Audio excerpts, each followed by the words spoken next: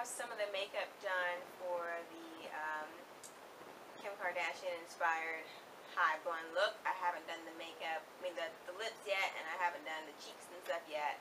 We'll get to that later, but now you want to focus on pulling this hair up into a bun. So let me start out and show you how I'm going to do is gather the top part of my hair right now because it's a different curl pattern, so it's easier to manipulate. And I have a bunch of conditioner on my hair and that kind of thing. But you're going to start out and place it wherever you want because you got to bring all the rest of your hair up there as well. So put that in a hairband, and that's the first part. Now we're going to grab another section. Hold on here. Grab another section and do the same thing, but just join it with that previous section.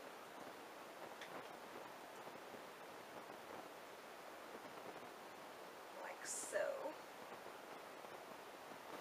As you can see, I finally got my hair to the point where it's all up there. And if you have some issues with some hair that's not quite long enough to get as high as you want it to, you can always gel it down and put bobby pins in the bag. But I didn't use any gel. I just used conditioner and some other products from Aunt Jackie's line of natural hair products, and got it to go up in a bun. Gel makes my hair flake up, so I don't use it. So this is the little bun we have so far, but I'm going to make it bigger using this weave right here. Okay? So I've wrapped the weave around. You can't tell it right now. I'm going to show you. See that purple thing right there? That is a roll of duct tape. Yes, duct tape.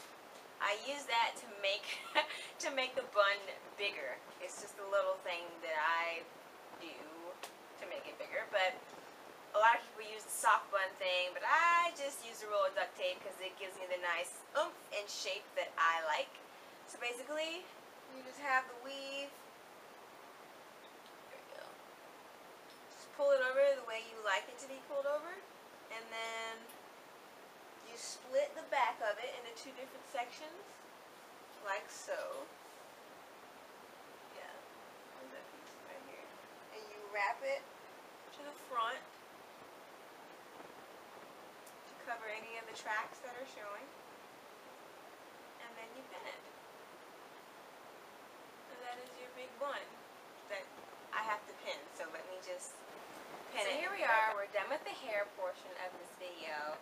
And before anyone has any questions or any comments, let me just go ahead and tell you, if you see the two different textures of my natural hair and of course the weave, don't worry about it. That's not really the focus of this video. Number one, I don't like putting gel on my natural hair because it makes my hair flake up and into a million pieces of dandruff and whatever else is in that gel. So I don't like putting gel in my hair for that particular reason. And it doesn't really do very well. And number two, I don't like putting heat to my hair as well. I've never put heat to it. I've only put heat to this little tiny section over here to show my length one time. So I don't like putting heat to my hair. So just to explain why you see the two different textures, that's why. This video is solely for the purpose of showing you my way to create this top knot. Not really so much to show you how to flat iron natural hair. So now let's get to the makeup. Line my lips. I've already got chapstick on them, so all that is good to take care of. Before I forget, let's just go ahead and put on my favorite blush right now is the Black Radiance Artisan Color Baked Blush in Toasted Almond, which is number 8306, my favorite blush right now. So I'm just going to apply that to the apples of my cheeks really quickly before I go any further with the lips. I prefer this blush just because it doesn't look as clownish on me, because sometimes blushes can look really clownish on darker skin. So I try to avoid the clowny looking one. This one I thought was a nice mix. Looks really good on dark skin. Just a heads up for you ladies out there.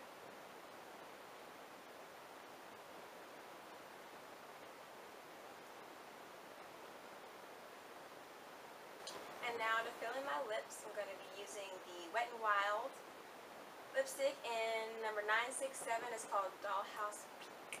So I'm a little nervous about this lipstick, but we're going to see how it goes.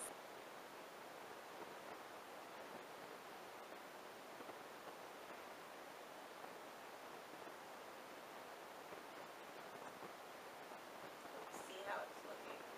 Not that bad, actually.